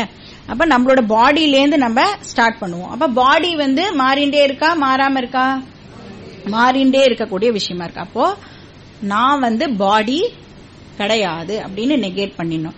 அப்புறம் சென்ஸ் ஆர்கன்ஸ் கிட்ட போகணும். சென்ஸ் ஆர்கன்ஸ் மாறிண்டே இருக்கிற விஷயமா இருக்கு, அதனால சென்ஸ் ஆர்கன்ஸும் நான் கிடையாது. அதுக்கப்புறம் மைண்ட் கிட்ட போகணும். மைண்டும் மாறிண்டே இருக்கா மாறாம இருக்கா? மகா மாறிண்டே இருக்கு இல்லையா, மகா சேஞ்சிங் மைண்ட். அதுவும் மாறிண்டே இருக்கிறதுனால அதுவும் நான் கிடையாது. இன்டெலெக்ட் அப்பப்ப மாறும், சில சமயம் புரியும் சில சமயம் புரியாது. ஓகே, அந்த மாதிரி இருக்கு, அதனால அதுவும் நான் கிடையாது. தாட்ஸ் எல்லாம் மாறிண்டே இருக்கா இல்லையா? மாறிண்டே இருக்கு இல்லையா. எல்லா எக்ஸ்பீரியன்ஸ் எப்படி இருக்கு? எக்ஸ்பீரியன்ஸும் சேஞ்ச் ஆகிண்டே இருக்கு. இப்ப திருஷ்யத்துவம், பௌதிகத்துவம், சகுணத்துவம், சவிகாரத்துவம், இதெல்லாம் என்னெல்லாம் எக்ஸ்பீரியன்ஸ் பண்றேனோ அது எல்லாமே எப்படிப்பட்டதா இருக்கு? மாறிண்டே இருக்கக்கூடிய விஷயமா இருக்கறனால நான் எல்லாத்தையுமே நெகேட் பண்ணிடுறேன். இது நான் கிடையாது, இது நான் கிடையாது அப்படின்னு நெகேட் பண்ணிட்டே வந்துடுறேன். அப்போ எது ஒண்ணு லெஃப்ட் அவுட்டோ, இந்த மாதிரி நான் நெகேட் பண்ணிட்டே எது ஒண்ணு எஞ்சி இருக்கோ, ஏன்னா மாறாம இருக்கிற ஒண்ணுதான் மிச்சம் இருக்கணும். ஏன்னா எதெல்லாம் மாறிண்டே இருக்கோ அது எல்லாத்தையுமே நெகேட் பண்ணிட்டே இல்லையா. அப்போ மாறாம எது ஒண்ணு இருக்கோ அது எப்படிப்பட்டதா இருக்கு? இந்த மாறிண்டே இருக்கிற விஷயத்துக்கு விட்னஸா அது இருந்துட்டு இருக்கு. அப்ப அதுதான் அக்ஷரம் பிரம்ம. இப்ப ஜாகிரத் அவஸ்தா, ஜாகிரத் பிரபஞ்ச, ஸ்வப்ன அவஸ்தா, ஸ்வப்ன பிரபஞ்ச, சுஷுப்தி அவஸ்தா, சுஷுப்தி பிரபஞ்சம், இதெல்லாம் மாறிண்டே இருக்கக்கூடிய விஷயமா மாறாத இருக்கக்கூடிய விஷயமா? மாறிண்டே இருக்கக்கூடிய விஷயம். இப்ப கிளாஸ்லயே சில பேருக்கு 3 அவஸ்தாவும் பார்க்கலாம். உட்காரும்போது ஜாகிரத், அப்படி கொஞ்சம் லைட்டா கண்ணு சொக்கித்துனா கனவெல்லாம் கண்டு உபனிஷத் முடிச்சு 10 உபனிஷத் கூட முடிச்ச மாதிரி கனவு காணலாம். அப்புறம் நல்லா தூங்கிட்டு திருப்பியும் செகண்ட் செக்ஷன் வரும்போது கூட முடிச்சுக்கலாம். சோ கிளாஸ்லயே 3 அவஸ்தாவும் வந்துட்டு போகிற விஷயமா இருக்கு. அப்ப அது அவஸ்தா திரயம் சேஞ்ச் ஆகிண்டே இருக்கிற விஷயமா இருக்கு. ஆனா அக்ஷரம் பிரம்ம எப்படிப்பட்டது? அவஸ்தா திரய சாட்சி. இப்ப அவஸ்தா திரய சாட்சியா அக்ஷரம் பிரம்ம இருக்கு. இப்ப அந்த விட்னஸ் பிரின்சிபிள் எப்படிப்பட்டதா இருக்கணும்? சேத்தனமா இருக்கணும். அச்சேதனமா அது இருக்க முடியாது. அச்சேதனமா இருந்ததுன்னா அது ஒரு நாளும் மற்ற விஷயத்தை விட்னஸ் பண்ண முடியாது. அப்ப இன்னர்ட் பிரின்சிபிள்னால ஒரு நாளும் விட்னஸ் பண்ண முடியாது. அப்ப அந்த சேஞ்ச்லெஸ் பிரின்சிபிள் சேத்தனமா இருக்கணும். அதுதான் கான்சியஸ்னஸ் அப்படின்னு நாம சொல்றோம். அப்போ சாட்சி சைத்தன்யம் தான் அக்ஷரம். அப்ப அந்த கான்சியஸ்னஸ் ஒரு நாளும் நம்மளால எக்ஸ்பீரியன்ஸ் பண்ண முடியாது. ஏன்னா கான்சியஸ்னஸ் ஒரு ஆப்ஜெக்ட் ஆஃப் எக்ஸ்பீரியன்ஸ் கிடையாது. இப்ப கான்சியஸ்னஸ் நான் தான் அது அப்படின்னு கிளைம் மட்டும்தான் அதை வச்சு நம்மளால பண்ணிக்க முடியும். அப்ப இது பேர், இந்த கிளைம் பண்ணிக்கிறது தான் நம்ம அகம் பிரம்ம அஸ்மி அப்படின்னு சொல்றோம். அப்ப அகம் அக்ஷரம் அஸ்மி, அகம் காரணம் அஸ்மி அப்படின்னு இததான் நாம சொல்றோம். இப்ப என்னோட 4 ஃபீச்சர்ஸ் என்ன அப்படின்னு கேட்டோம்னா, இந்த முண்டக்க உபநிஷத்லாம் படிச்சதுக்கு அப்புறம் யாராவது உங்ககிட்ட உங்களோட 4 ஃபீச்சர்ஸ் என்ன அப்படின்னு கேட்டா, நான் இந்த கோத்திரம், நான் வடமா, நான் பிரகச்சரணம், நான் நாயுடு, நான் வடகலை, அதெல்லாம் சொல்லக்கூடாது. என்ன சொல்லணும்? ஏக சார நித்திய சத்தியம். யாரு கேட்டாலும் இதுதான் நம்ம சொல்லணும். யாருன்னு கேட்டா இதுதான் நம்ம சொல்லணும். ஏன்னா முண்டக்க உபநிஷத் நம்ம எல்லாருமே படிச்சுட்டோம். அப்போ இந்த என்டையர் யூனிவர்ஸே என்கிட்ட இருந்துதான் அப்பியர் ஆகிறது. அப்ப என்கிட்டயே இருக்கு, என்கிட்டயே அது ரிசால்வும் ஆகிறது. இப்ப நான் தான் எல்லாமாகவும் இருக்கிறேன். அப்போ பிரம்மைவ தத் அமிர்தம் புரஸ்தாத் பஷாத் அப்படின்னு நம்ம பார்த்தோம். அப்ப அகம் பிரம்ம அஸ்மி, அதுதான் central teaching of the Upanishad. அப்ப இந்த ஒரு வாக்கியம் தான் மோட்சம் கொடுக்கக்கூடிய வாக்கியம், இதுதான் வந்து மோட்சம் கொடுக்கக்கூடிய நாலேஜ். அப்போ வேதாந்த சாஸ்திரத்தோட ஹெல்ப்போட தான் இதை நம்மளால வந்து படிக்கவே முடியும். அப்ப அந்த வேதாந்த சாஸ்திரம் சொல்றது நீ தான் அந்த அல்டிமேட் ரியாலிட்டி அப்படின்னு. அப்போ பாக்கி எல்லாம் வேற எல்லா இடத்துக்கு போனா என்ன சொல்றது, உண்மையை நீ தேடு தேடு தேடுன்னு அப்படின்னு நம்மள அலைய விட்டுட்டே இருப்பாளே தவிர்த்து யாருமே வந்து நீ தான் அந்த உண்மை அப்படின்னு சொல்றது இல்ல. அப்ப யார் எது சொல்றது, வேதம் மட்டும்தான் அத சொல்றது. அப்ப இந்த விஷயத்த வந்து நம்ம புரிஞ்சுக்கிறதுக்கு உபனிஷத் வந்து எக்ஸாம்பிள்ஸ்லாம் வந்து நம்மளுக்கு கொடுத்தது. அதுல வந்து ஒரு பியூட்டிஃபுல் எக்ஸாம்பிள் அந்த ஆர்ச்சரி எக்ஸாம்பிள் வந்து கொடுக்கப்படுது இல்லையா. எப்படி வந்து ஒரு ஆரோ தன்னுடைய டார்கெட்டை வந்து அந்த போவோட ஹெல்ப்போட ஹிட் பண்ணுமோ, அந்த ஆரோ எப்படி அந்த டார்கெட்டை ரீச் பண்றதோ, அதே மாதிரி இங்க ஜீவாத்மா அப்படிங்கிற ஆரோ வந்து பரமாத்மா அப்படிங்கிற டார்கெட்டை சாஸ்திரம் அப்படிங்கிற போவோட ஹெல்ப்போட ரீச் பண்றான். அப்ப இந்த எக்ஸாம்பிள வந்து ஆரோ வந்து டார்கெட்டை டிராவல் பண்ணி ரீச் பண்ற விஷயம் கிடையாது. ஏன்னா வேதாந்தத்துல வந்து ஜீவாத்மா பரமாத்மாவை வந்து இந்த பரமாத்மாங்கிற டார்கெட்டை எந்த விதமான டிராவல்லாம் பண்ணி அடையிற விஷயம் இது கிடையாது. அப்போ இந்த இடத்துல வந்து ஜீவாத்மா பரமாத்மாவை ரீச் பண்றது அப்படின்னு சொன்னா என்ன மீன் பண்றோம் நம்ம, அந்த ஜீவாத்மா தன்னுடைய இக்னோரன்ஸ டிராப் பண்றார், அவ்வளவுதான் அந்த இடத்துல ஆக்சுவலி நடக்கிற விஷயம். அந்த ஜீவ பாவத்தை வந்து டிராப் பண்ணிட்டு தன்னை பரமாத்மா அப்படின்னு கிளைம் பண்ணிக்கிறான். சோ இந்த செக்ஷன் வந்து வெரி வெரி இம்பார்ட்டன்ட் செக்ஷன். எல்லா மந்திரமுமே வந்து நம்ம திருப்பியும் இன்னொரு வாட்டி கேட்கக்கூடிய செக்ஷனா இது இருக்கு. பட் அதுலயும் இம்பார்ட்டன்ட் மந்திரம் சொல்லுங்களேன் அப்படின்னு கேட்டேன்னா 8, 10 and 11 வந்து வெரி வெரி இம்பார்ட்டன்ட் மந்திரம்ஸ். நெக்ஸ்ட் 3வது சாப்டர், அதுல ஃபர்ஸ்ட் செக்ஷன். அதுல வந்து மொத்தம் 10 மந்திரங்கள் இருக்கு. சோ 3rd சாப்டரோட ஃபர்ஸ்ட் செக்ஷன்ல இருந்தே உபனிஷத் ஆக்சுவலி இந்த கன்க்ளூடிங் மோடுக்கு வந்து போக ஆரம்பிச்சிடுறது. இப்படி வந்து ஒரு கச்சேரியில ராகம், தானம், பல்லவி, அப்புறம் தனியாவர்தனம் அதெல்லாம் முடிஞ்ச உடனே எல்லாம் என்ன கேட்பா, ஏதாவது துக்கடா பாடுங்கோலேன்னு கேட்பால, அந்த மாதிரி அந்த துக்கடா செக்ஷனுக்கு நாம இப்போ வந்துட்டோம். சோ இதுல வந்து மெயின் டீச்சிங்கோட சம்மரி வந்து கொடுக்கப்படுறது. இப்ப பிரம்மன் சத்தியம் ஜெகன் மித்யா ஜீவோ பிரம்மைவ நாபரஹா அப்படிங்கிற டீச்சிங்கோட சம்மரி வந்து இந்த இடத்துல நடக்குது, சம்மரைஸ் பண்ணப்படுறது. ஆனா போக்கஸ் வந்து இந்த செக்ஷன்ல எங்க இருக்குன்னா சாதனால வந்து போக்கஸ் ஆனது இருக்கு. சாதனா அண்ட் பெனிஃபிட் பலம் ரெண்டுத்துலயுமே வந்து போக்கஸ் இருக்கு. சோ இந்த செக்ஷன்ல எந்த சாதனா ஹைலைட் பண்ணப்படுறது அப்படின்னா நிறைய ஹைலைட் பண்ணப்படுறது. அதுல சிலதை மட்டும் நம்ம பார்க்கலாம். சத்தியம், சத்தியம் அப்படிங்கிறது வந்து ரொம்ப ரொம்ப இம்பார்ட்டன்ட் டிசிப்ளின் அப்படின்னு நம்ம பார்த்தோம் இல்லையா. ஆனஸ்டி, ட்ரூத்ஃபுல்னஸ், சத்தியம் ஏவ ஜெயத்தே அப்படிங்கிற இம்பார்ட்டன்ட் மெசேஜ் வந்து இந்த செக்ஷன்ல தான் இருக்கு. அப்ப ஆனஸ்டி அப்படிங்கிறது வந்து நம்மளோட மாரல் ரிஃபைன்மெண்ட்டை டினோட் பண்ற ஒரு விஷயமா இருக்கு. சோ சத்தியம் வந்து very very important qualification. Next Sadhana sharp மைண்ட வந்து டெவலப் பண்ணிக்கணும் அப்படின்னு உபனிஷத் வந்து நம்மளுக்கு சொல்றது. அதாவது சூக்ஷ்ம புத்தி, சூக்ஷ்ம புத்தி வந்து அவசியம் இந்த விஷயத்துக்கு தேவை. ஏன்? சூக்ஷ்ம புத்தினாலதான் சூக்ஷ்மமான விஷயத்தை எல்லாம் புரிஞ்சுக்க முடியும். இந்த சூக்ஷ்மமான கான்செப்ட்ஸை புரிஞ்சுக்கணும் அப்படின்னா சூக்ஷ்ம புத்தி வந்து அவசியம் ஆகிறது.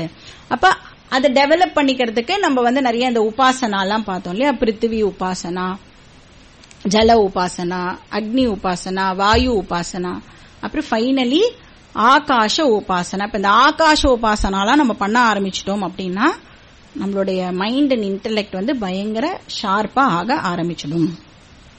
நெக்ஸ்ட் என்ன சாதனான விசாரஹா. விசாரஹானா ஸ்கிரிப்சுரல் ஸ்டடி. எவ்வளோ காலம் வந்து இந்த உபாசனாலாம் பண்ணினாலும் ஒரு பூஜா ஜபம் இதெல்லாம் பண்ணினாலும் இந்த தீர்த்த யாத்திரை எவ்வளோ பண்ணினாலும் இந்த பண்ணின சாதனால எப்போ நம்மளுக்கு வந்து யூஸ்ஃபுல்லா இருக்கும் அப்படின்னு கேட்டா எப்ப நாம விசாரம் பண்றோமோ அப்பதான் அந்த ப்ரிப்பரேட்டரி டிசிப்ளின்லாம் ஆக்சுவலி நம்மளுக்கு யூஸே ஆகும். அப்ப சிஸ்டமேட்டிக் ஸ்டடி வந்து கம்பல்சரியா சொல்லப்படுறது. இது இல்லாம ஒருத்தருக்கும் ஞானம் ஏற்படாது. இப்ப சப்போஸ் நம்மளுக்கு தெரிஞ்சதுல இல்ல கேள்விப்பட்டதுல யாராவது வந்து இந்த மாதிரி எல்லாம் இவெல்லாம் கிளாஸ்க்கு போயெல்லாம் நான் பார்த்ததே கிடையாது, அவர் இந்த சாதனாலாம் பண்ணினதே இல்ல, ஆனா அவள் ஞானியா இருக்காளே, ஃபர்ஸ்ட் உனக்கு எப்படி தெரியும் அவ ஞானின்னு அப்படின்னு கேள்வி கேட்கலாம். இல்ல எல்லாருமே சொல்றா அவ வந்து ஞானியா இருக்கா அப்படின்னு கேட்டா அதுக்கும் சாஸ்திரம் வந்து என்ன பதில் சொல்றதுன்னா அவள்லாம் வந்து எக்ஸெப்ஷன்ஸ் அப்படின்னு சொல்றது. அந்த எக்ஸெப்ஷனும் வந்து இந்த லைஃப்ல வேணா அவ இமீடியட்டா இந்த விஷயம் வந்து அவள் கிடைச்சிருக்கலாம். ஆனா ப்ரீவியஸ் ஜென்மாஸ்ல அவளும் வந்து இந்த ப்ரிப்பரேட்டரி டிசிப்ளின் எல்லாம் கண்டிப்பா ஃபாலோ பண்ணிருக்கணும். விசாரம் பண்ணாம இந்த அறிவானது ஒரு நாளும் ஏற்படாது. அப்போ ஒரு கன்சிடரபிள் அமௌண்ட் ஆஃப் டைம் வந்து இந்த சிஸ்டமேட்டிக் ஸ்டடிக்கு நாம கொடுத்தே ஆகணும். அது இல்லாம இந்த நாலேஜ் நம்மளுக்கு கிடைக்காது. அப்போ சத்தியம், சூக்ஷ்ம புத்தி, விசாரம் வந்து இந்த செக்ஷன்ல ஹைலைட் பண்ணப்பட்டது. சரி, பெனிஃபிட் என்ன? இந்த நாலேஜ் கிடைக்கிறதுனால என்ன பெனிஃபிட் அப்படின்னா இக்னோரன்ஸ் வந்து நம்மளை விட்டு போயிடுறது, இக்னோரன்ஸ் ரிமூவ் ஆயிடுறது. இப்ப நமக்கு இருக்கிற கன்ஃபியூஷன்லாம் வந்து போயிடுறது. அததான் நம்ம ஜீவன் முக்தி அப்படின்னு பார்த்தோம். இப்ப வாழும் போதே இப்ப என்ன பத்தியோ இந்த வேர்ல்ட பத்தியோ பகவானை பத்தியோ எனக்கு எந்த விதமான இக்னோரன்ஸும் இருக்காது. இப்ப ஏன் இந்த பகவான் இந்த உலகத்தை படைத்தார், என்ன ஏன் இந்த பகவான் வந்து படைச்சார், அதுவும் இந்த ஃபேமிலியில போய் என்ன வந்து படைச்சிட்டாரே அப்படின்லாம் ஞானம் வந்ததுக்கு அப்புறம் ஒரு நாளும் நம்ம கேள்வியே கேட்க மாட்டோம். ஏன்னா ஒருத்தருக்கு வாழ்நாள் முழுக்க ஒரு கேள்வி இருக்கும்னா இந்த கேள்விதான், ஏன் வந்து பகவான் வந்து உலகத்தை படைச்சார், அந்த கேள்வி நம்மளை விட்டு போயிடும். எப்ப போகும்? நாலேஜ் வந்ததுக்கு அப்புறம், இந்த இக்னோரன்ஸ் போன உடனே. அப்ப ஹிருதய கிரந்தி வித்யதே அப்படின்னு பார்த்தோம். செகண்ட் பலம் என்ன அப்படின்னா எல்லா கர்மாவும் வந்து எண்ட் ஆயிடுறது. அப்போ விதேக முக்தியானது கிடைக்கிறது. இப்ப ஜீவன் முக்தி, விதேக முக்தி பலம் பத்தி இந்த செக்ஷன்ல ஹைலைட் பண்ணப்பட்டது. இந்த செக்ஷன்ல தான் வந்து எக்ஸாம்பிள் சொல்லிட்டு உபனிஷத் 2 பறவை வச்சு அந்த எக்ஸாம்பிள் சொல்லிட்டு, ஜீவாத்மா பறவை, பரமாத்மா பறவை, அது 2 பத்தியும் சொல்லி அது ஒரே பாடியிலேயே எப்படி அந்த 2 விஷயமும் இருக்கு அப்படிங்கறத சொல்லி இந்த ஜீவாத்மா என்ன பண்றது, பரமாத்மா என்ன பண்றது அப்படிங்கறதையும் இந்த எக்ஸாம்பிள் மூலமா சொல்லிட்டு. ஆக்சுவலி முண்டக்க உபனிஷத்துல பார்த்தோம்னா 4-5 important examples, very famous examples வந்து முண்டக்க உபனிஷத்துலயே ஆக்சுவலி இருக்கு. ஒன்னு வந்து இந்த ஸ்பைடர் எக்ஸாம்பிள், எல்லா இடத்துலயும் வந்து இந்த ஸ்பைடர் எக்ஸாம்பிள் கோட் பண்ணுவா. இன்ஃபேக்ட் வேதாந்தத்துக்கு வராதவாள்லாம் எங்கேயோ அந்த ஸ்பைடர் எக்ஸாம்பிள் மட்டும் கேள்விப்பட்டுட்டு அதை வச்சே வந்து அவ வேற விதமா அதை புரிஞ்சுக்க ட்ரை பண்ணி கன்ஃபியூஸ்லாம் ஆவா.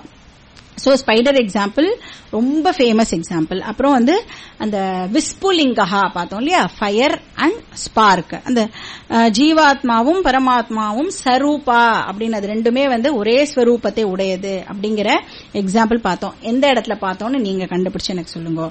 அப்புறம் 3வது வந்து ஆர்ச்சரி எக்ஸாம்பிள், 4வது வந்து இந்த 2 பேர்ட்ஸ் எக்ஸாம்பிள், 5வது வந்து பின்னாடி செக்ஷன்ல வரப்போறது அந்த நதி வந்து ஓஷியனோட மர்ஜ் ஆகிற எக்ஸாம்பிள். இது 5மே வந்து நிறைய இடத்துல ஜெனரலி கோட் பண்ணக்கூடிய எக்ஸாம்பிள்ஸா இருக்கு. சோ இந்த செக்ஷனுடைய இம்பார்ட்டன்ட் மந்திரங்கள் என்னன்னா 1, 2, 3, 7 and 8. இப்ப நம்ம லாஸ்ட் செக்ஷனுக்குள்ள வந்துட்டோம். 3வது சாப்டர், செகண்ட் செக்ஷன். இதுல மொத்தம் வந்து 11 மந்திரங்கள் இருக்கு. சோ கடைசி செக்ஷன் ஆஃப் முண்டக்க உபநிஷத்துல அகைன் சம்மரைசிங், இந்த டீச்சிங்கோட சம்மரியானது நடக்கிறது. அப்ப சாதனா அண்ட் பலம் தான் வந்து இங்கேயும் ஹைலைட் பண்ணப்படுறது. இப்ப நிறைய சாதனா வந்து இந்த செக்ஷன்ல மென்ஷன் பண்ணப்பட்டிருக்கு. ஆனா நம்ம சிலது மட்டும் பார்க்கலாம். ஒன்னு வந்து ஆத்ம வரணம். அப்ப செல்ஃப் நாலேஜ் தான் வந்து இம்பார்ட்டன்ட் அப்படின்னு பிரையாரிட்டைஸ் பண்றது பேரு ஆத்ம வரணம். ஏன் அததான் என்னோட செல்ஃப் நாலேஜ் தான் வந்து இம்பார்ட்டன்ட் நான் பிரையாரிட்டைஸ் பண்ணணும் அப்படின்னா, எனக்கு வந்து லைஃப் டைம் வந்து very very short span of time தான் என்கிட்ட இருக்கு. அப்போ அதுல நான் ஆல்ரெடி நிறைய விஷயங்கள் பண்ண வேண்டியதே வந்து பாக்கி இருக்கு இல்லையா. அப்போ இந்த செல்ஃப் நாலேஜுக்கு நான் பிரையாரிட்டி கொடுக்கறேனா இல்லையா, சோ இதை பிரையாரிட்டைஸ் பண்றது பேரு ஆத்மவரணம். அந்த டைம் மேனேஜ்மெண்ட் வந்து ஒழுங்கா பண்ணல அப்படின்னா இப்பிறவி தப்பினால் எப்பிறவி வாய்க்குமோ. அப்ப ஆத்மவரணம் வந்து தீவிர ஜிக்யாசா வந்து இருக்கணும், இது தெரிஞ்சுக்கிறதுல நம்மளுக்கு இன்ட்ரெஸ்ட் வந்து இருக்கணும். அடுத்தது அப்பிரமாத. அந்த அலர்ட்னஸ். எப்பவுமே அலர்ட் லைஃப நாம லீட் பண்ணணும். அந்த சாவதான் அப்படின்னு சொல்லுவா இல்லையா ஸ்கூல்ல எல்லாம், அட்டென்ஷன். எதுக்கு அட்டென்ஷன் அப்படின்னு சொல்றா? நெக்ஸ்ட் நான் நிறைய இன்ஸ்ட்ரக்ஷன்ஸ் கொடுக்க போறேன், அதை ஒழுங்கா கேளு அப்படிங்கறதுக்காக அந்த அட்டென்ஷன் இல்லையா. அந்த மாதிரி எப்பயுமே நெக்ஸ்ட் என்னன்ற அந்த அலர்ட்னஸ் நம்மளுக்கு இருந்துட்டே இருக்கணும். ஒரு க்ஷணம் கூட வேஸ்ட் பண்ணாம நம்ம அலர்ட்டா நம்மளோட லைஃப் லீட் பண்ணணும். ஏன்னா டிஸ்ட்ராக்ஷன்ஸ் ஆல்ரெடி ரொம்ப ஜாஸ்தியா நம்மளுக்கு இருக்கு. அப்போ நிறைய விஷயங்கள் மேலதான் நம்மளுக்கு இன்ட்ரெஸ்ட் நேச்சுரலா போறது இல்லையா. செல்ஃப் நாலேஜ்ல இன்ட்ரெஸ்ட் ஏற்படுறது ரொம்ப ரொம்ப அரிதான ஒரு விஷயமா இருக்கு. நிறைய பேருக்கு ரொம்ப கிஃப்டட் மைண்ட் இருக்கும். நிறைய விஷயம் பத்தி அவ தெரிஞ்சுட்டு இருப்பா, நிறைய விஷயம் பண்ணணும்னு ஆசைப்படுவா. அதுல எல்லாம் நம்ம டைம் வேஸ்ட் பண்ணிட்டோம்னு சொன்னா இதுக்கு வர முடியாம போயிடும். அதனால அலர்ட்டா இருக்கணும். எதை பிரையாரிட்டைஸ் பண்றதுன்னு நம்மளுக்கு தெரிஞ்சிருக்கணும்.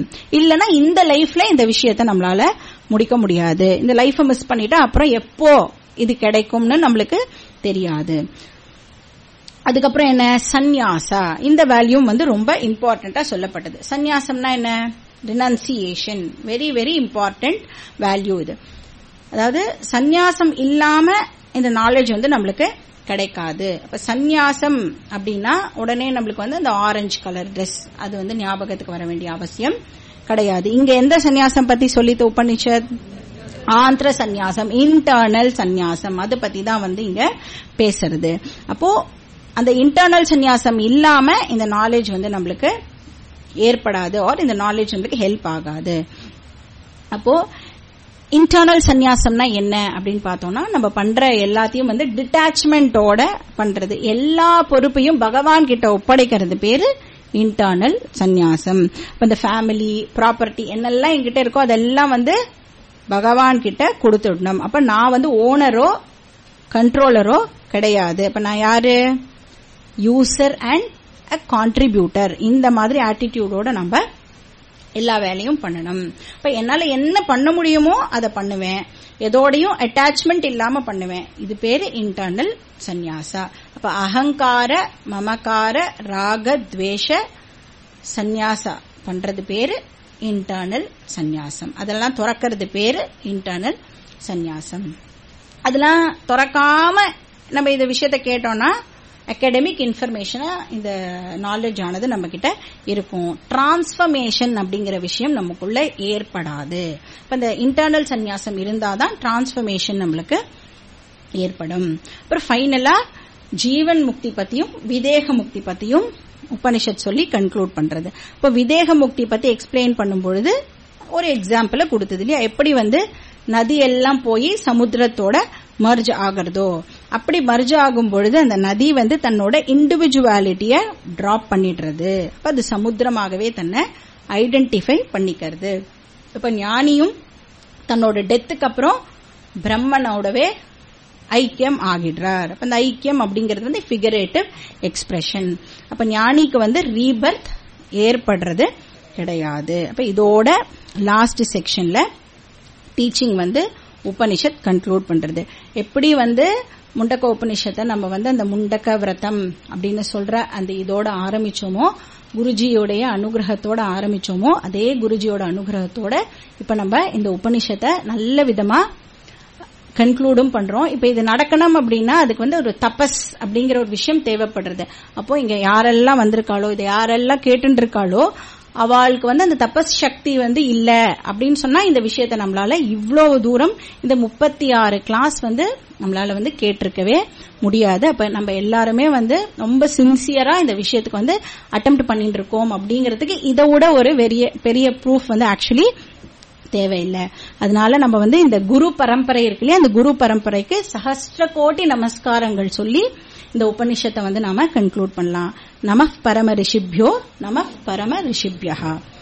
ஓம் பூர்ணமதః பூர்ணமிதம் பூர்ணாத் பூர்ணமுதச்யதே பூர்ணஸ்ய பூர்ணமாதாய பூர்ணமேவாவசிஷ்யதே.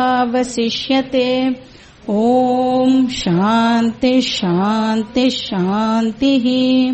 ஹரிः ஓம். ஸ்ரீ குருभ्यो நமः. हरिः ओम्.